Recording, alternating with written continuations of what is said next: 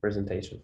Okay, great. So today we're going to talk about proxy in concept of in context of Java services.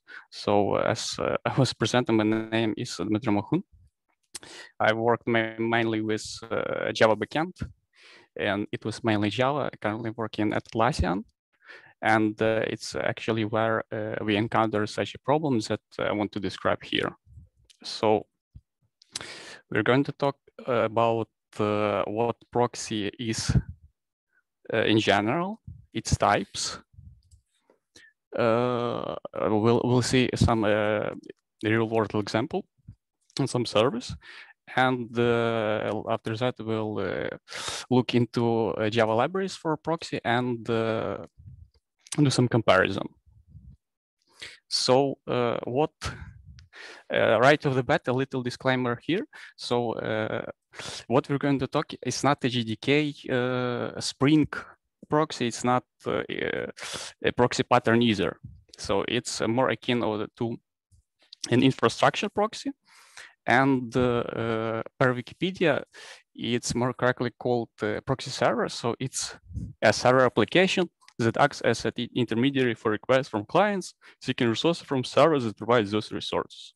So pretty simple concept, as we'll see in a few minutes. So what types of proxy actually are? So first one is called forward proxy. It's what actually people call a proxy in general. So it's just a thing that you set a connection to, and the forward proxy retrieves data from the internet. So pretty simple. It basically is used for accessing restricted geolocations, and it also can be used to make you anonymous on the internet. I, for example, like to think about for a proxy akin to VPN. However, it's not necessarily true, because VPN provides a secure channel for you. And forward proxy is generally used to give you some restricted routes. So basically that's it about forward proxy. And the second type is a reverse proxy. So a reverse proxy is a type proxy server that sits on behalf of a web server, and it controls access and ensures that the user would not communicate directly with an origin server. So basically, you are making a request on the internet to some resource. This request goes to reverse proxy, and you don't know it actually. And the reverse proxy assigns a particular server on the backend that will actually serve this request. So basically, it controls access and ensures users will not communicate directly with an origin server. So basically, it's used to balance the load between internal servers. It can also keep cache or local contents, so it will not be additional requests. And one of the uses also can be that it provides security-less communication, among others. So maybe there are questions regarding this up to this point.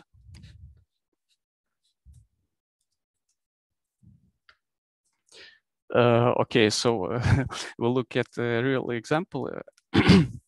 Hope it will be more clear after that. So yeah, but to summarize, so actually, for proxies ensures that the website never communicate directly with the user. So you hit a forward proxy and then it goes to the internet, and the reverse proxy vice versa. So you make a request on the internet, it goes to reverse proxy, and then it is redirected to particular web server. So A real example. So you have your clients that make requests to your service. It can be API request, for example. However, in some cases, your clients, while communicating with you, should also make requests to third-party resources on the internet. So, for example, if client in this case is UI, so UI may also have a need to make requests to some whatever resources that are needed for correct work with your service. So yeah, so here everything is okay. However, when your clients are behind the firewall, it's cold. So for example, your clients are users of a particular company, and they're using your service. So your service should be obviously whitelisted on customer's firewall.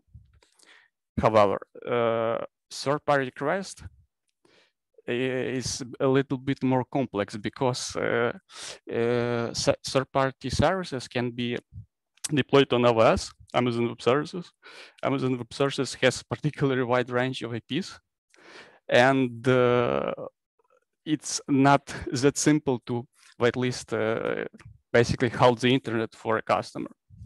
So in this case, what we can do, it can be done in a way that third-party request goes through firewall to your service. So your service continues to be basically main service. It's a JVM application deployed and executing your business logic. However, in this case, it can also be a proxy.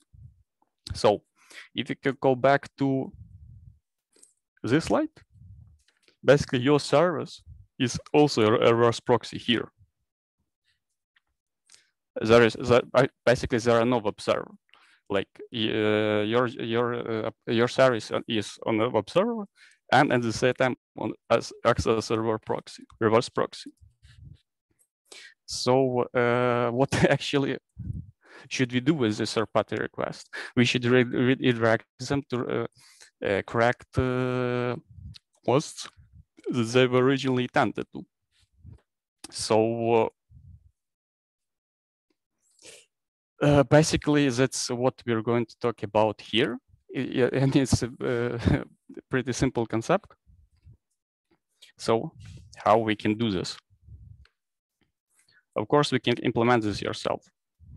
You can just create for example, if you're using basically whatever you're using is either it's a typical G2E application, or even if it's a Spring, you can just create this custom servlet. Basically do redirect either into GET or whatever method, or whatever HTTP request you're trying to handle, or in the service method. So yeah, that's all it is required. So, but basically, usually you don't need to redirect just a GET. You should handle also all requests, like post, put, like creation. And also you typically require some additional functionality like custom headers, authentication, load balancing, and others. So basically there are open source libraries available in public. You look into each of them. For example, like first is pretty simple. Smile is HTTP proxy servlet. A second is a Zoo library from Netflix. Then it's Spring Cloud Gateway from currently embedded into Spring, and also there is one called Chiron. So basically, we can do just that. We can look into first. So please tell me, do you see idea? Yeah. Yes. Okay, so basically, the first one is a route proxy. So it just just a simple dependency. It's very simple. It's only it's 2 classes, but main servlet is only 1 class. So actually, you can just also import this to your project if you want some customizations or extendability. So I just added it as a dependency to Maven. So, and in this case, I'm creating a servlet. This servlet is from a library. So I don't provide like, I'm not extending this servlet, it's just a servlet used directly from a library. And in this case, creating a bin to be used in Spring project. So bin with the servlet, so registering servlet as a bin, basically. And what is required is you provide servlet URL. This URL is that your users are going to hit. In this case, we are going to hit this endpoint. And target URL is a URL that we're going to be redirected to by our proxy, actually by our servers. Yeah, it provides this target URL. Target URL is sosaring.com. We just set in that login to false, and even just return this bin. So this bin is currently registered in the Spring. We can just go directly to localhost. It's on port 8081.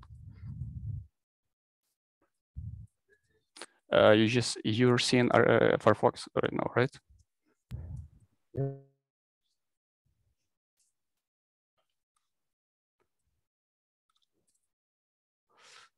What do you see currently? I can see the browser. Okay, great. Yeah, so actually you just saw that it redirected to sosaring.com. Basically, how it's customized is that here is an asterisk. So it's basically a context passes that we can provide right in URL. So again, if we provide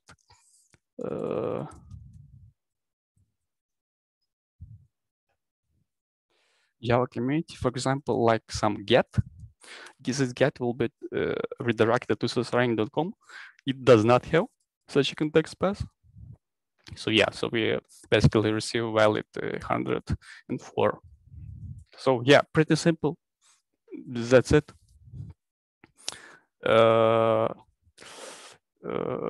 Actually, I like this library. It's pretty minimalistic. You can just use it.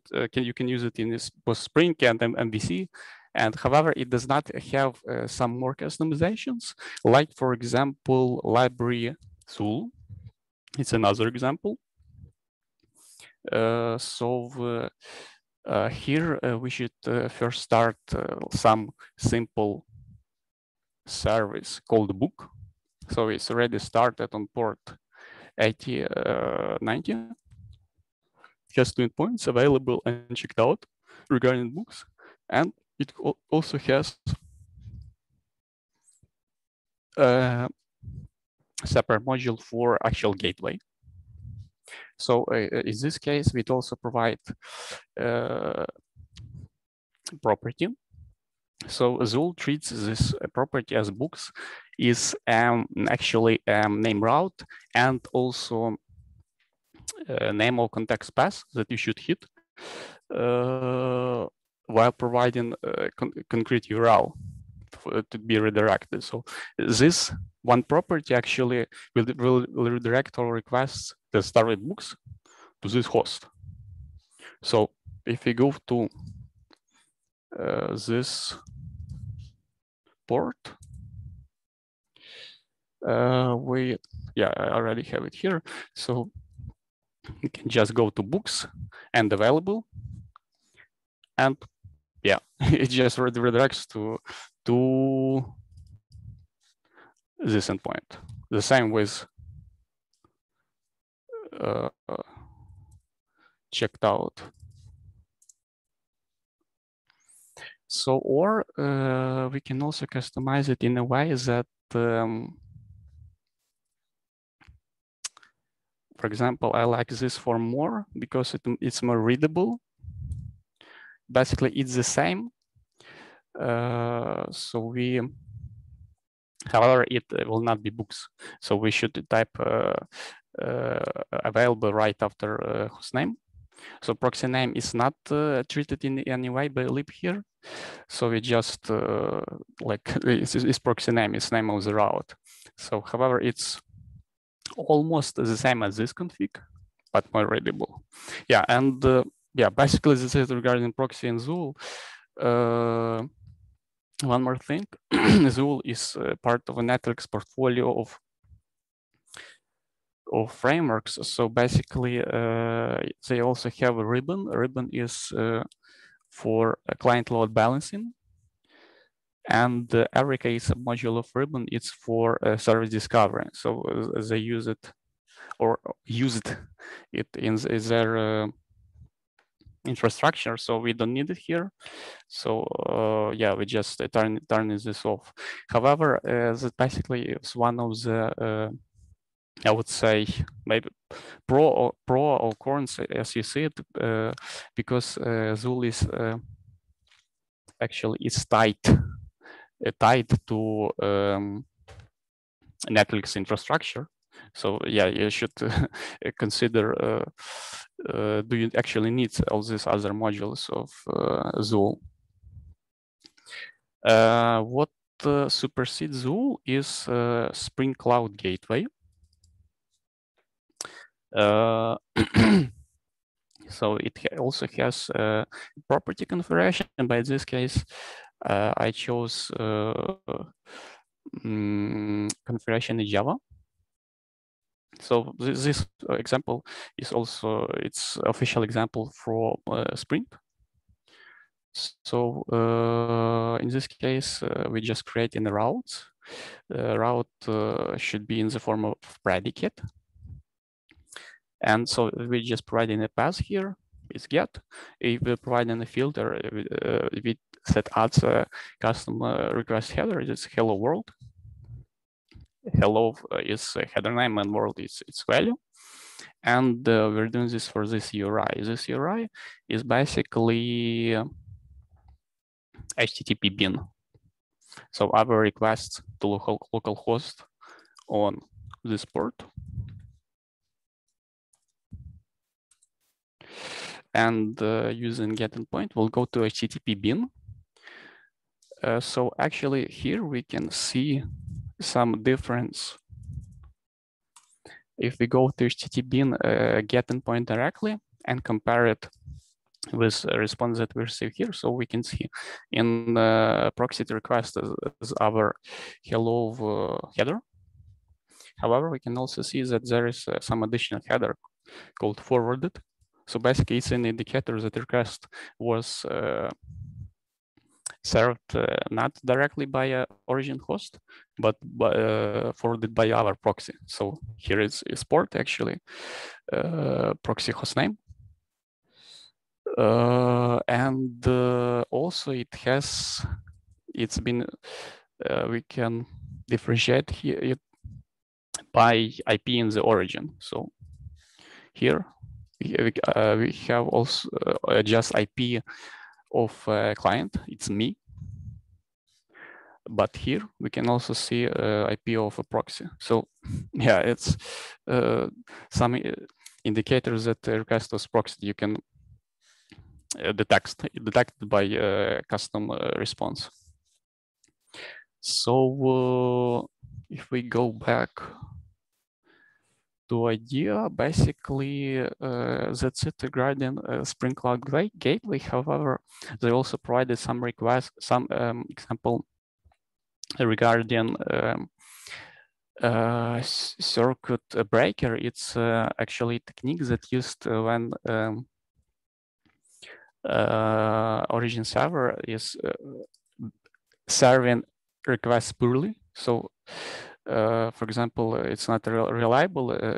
There is some test endpoint on HTTP bin that provides some delay. So in this case, we're going to test it by actually adding a custom host, history.com. And a cloud gateway already has embedded historics functionality. It's in the form of a filter. We just setting a name of the config, and we're setting the fallback URIs. So in this case, when HTTP request will not return response instantaneously, we have a separate point, or they configure a separate point is fallback. So yeah, we're just going to return some mono. Actually, yeah, we're going to look into that more, because Spring Lag Gateway it uses Flux. So yeah, mono is asynchronous request that just returns a string. So in this case, we're going to do a request to our localhost, which will redirect to delay endpoint with 3 milliseconds on HTTP. And in this case, yeah, just receive fallback. It's the string. So yeah, basically that's it about Cloud Gateway. Maybe there are some questions regarding the slips. Okay, there is one more library. It's called Charon. Charon has Java configurations. So it's in the form of a Spring configuration as a pin. So we just set in origin server as an outgoing server here. So in this case, we're going to redirect our previous book application on port 8090, and it's going to be for all requests. So we just set in a request mapping. So not particular routes. So in this case, it's on port 9010. And one endpoint, yeah, it was available books, the same as checked out. Yeah, so simple configuration. However, Chiron, as they claim that they have extensive customizability. So we can customize, for example, configuration per Spring profiles. We can customize it, of course, per specific routes. We can use regex and etc. So yeah, basically that's it regarding Charon. One more thing is I consider is as an advantage comparing to other libraries, because Charon supports both Spring MVC and Flux. So as we'll look also later, Spring Cloud Gateway supports at the moment on only Flux. So yeah, basically this is a short overview of libraries. As we can see, basically all of them, I'm not sure about your own, all of them provide customizations, configurations through properties. And I think this is pretty useful because you can see directly in the properties what hosts you are redirecting to. Yes, so you can see what endpoint you're going to hit and what response from what host you're going to receive. So yeah, we can go back to presentation. So sorry, I have a question. Could I ask? Yeah, sure.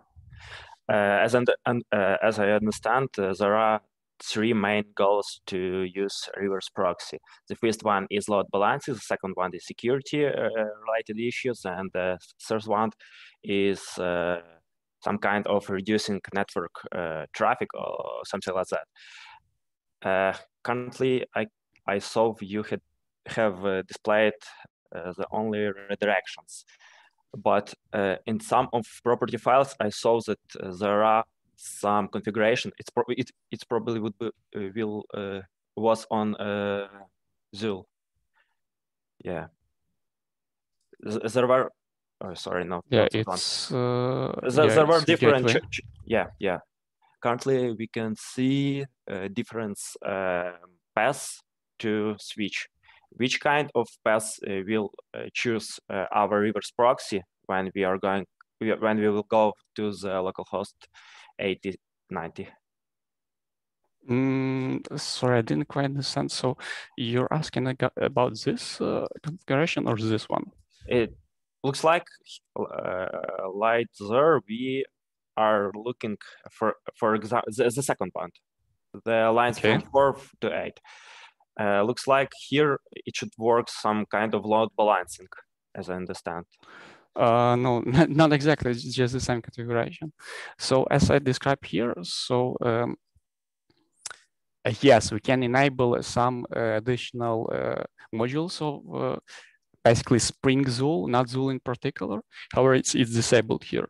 So Ribbon is provides a client load balancing, and yeah, so it's just an additional module. In this case, we're just looking into proxy capabilities of Zool. So basically, yeah, it's a good question because Zool, there are two versions. First one was a blocking, and it was part of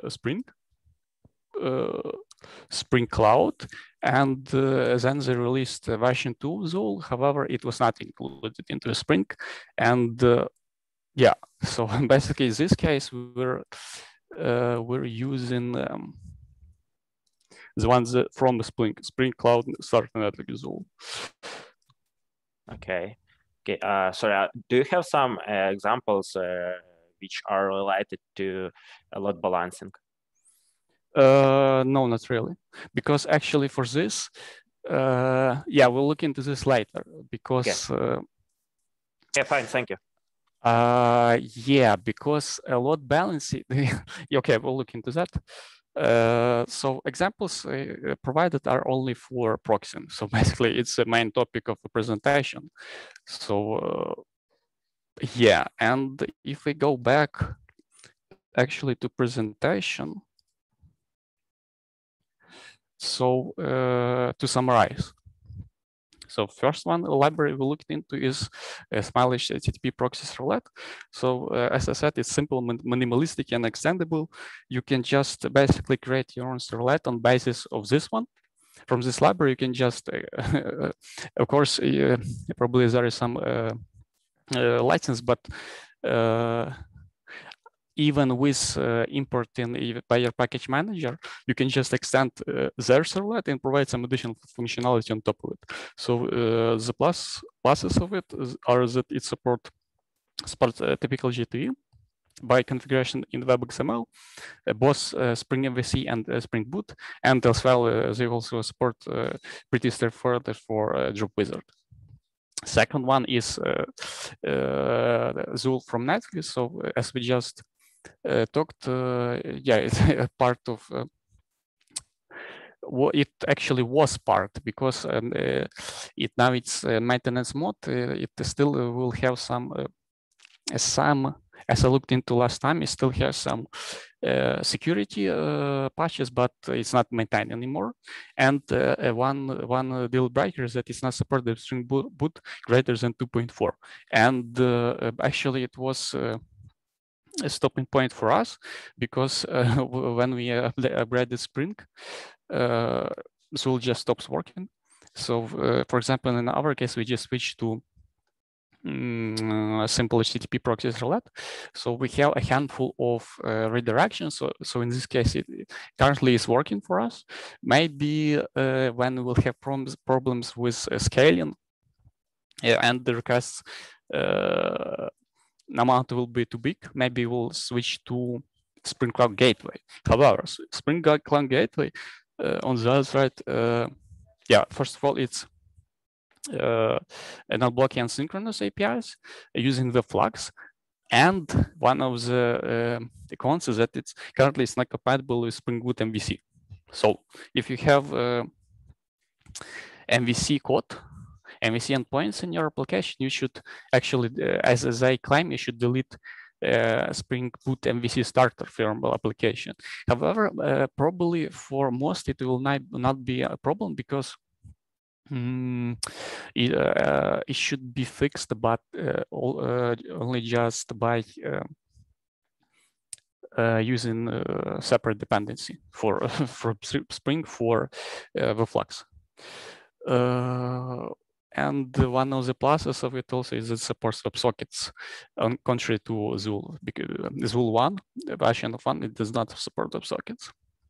It is also a Chron Spring Boot starter library. So yes, as we said, it is highly configurable, and yeah, also big plus, it supports both reactive requests and typical MVC requests.